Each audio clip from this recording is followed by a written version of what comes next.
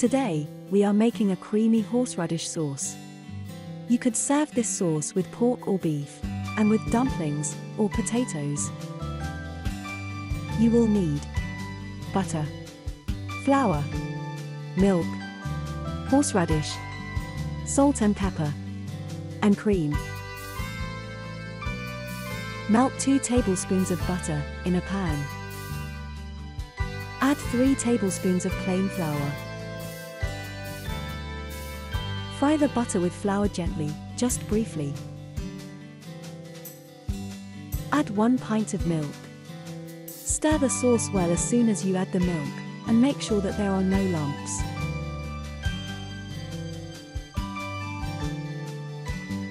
Add half a teaspoon of ground pepper. Simmer the sauce gently for about 10 minutes. After a while, the sauce will start to thicken, so make sure you stir it from time to time. If the sauce becomes too thick, you could add a bit of water.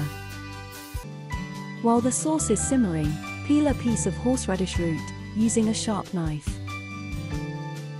Grate the horseradish root to have about 3 to 5 tablespoons of grated horseradish. Once you have simmered the sauce for about 10 minutes, add the grated horseradish. It might be best to add the horseradish gradually and taste the sauce to see how strong it is. It is also possible to add a few spoonfuls of creamed horseradish instead of the fresh one.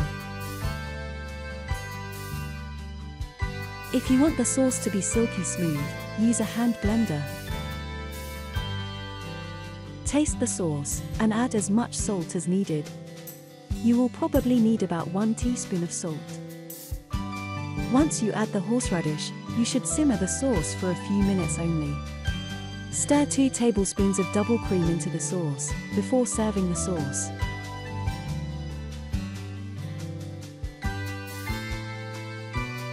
We are serving the sauce with a pork chop and potato mash. You could choose other types of meat, such as smoked pork or slow-cooked beef. This sauce goes well with dumplings as well.